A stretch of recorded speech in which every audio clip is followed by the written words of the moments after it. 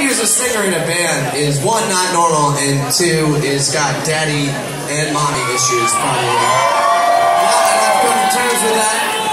The one thing that I thought was interesting is that when I had my daughter, I kind of expected my parents to change, to like step up, to do things differently, and that just hasn't happened. And I think there's a lot of us that have children that maybe we hope that our parents would evolve into the things that we wanted them to be that they never were. And I think, you know, maybe for some of you that happened, and that's fucking amazing, but I think for a lot of us, we almost got hit with a second wave of like, oh wow, so you really are the person that I always thought you were. And that's really fucking difficult, especially when you kind of are navigating having a kid for the first time. And, you know, there's an immense amount of responsibility. You're kind of looking somewhere for help, and you know, kind of nowhere to be seen. And I don't know.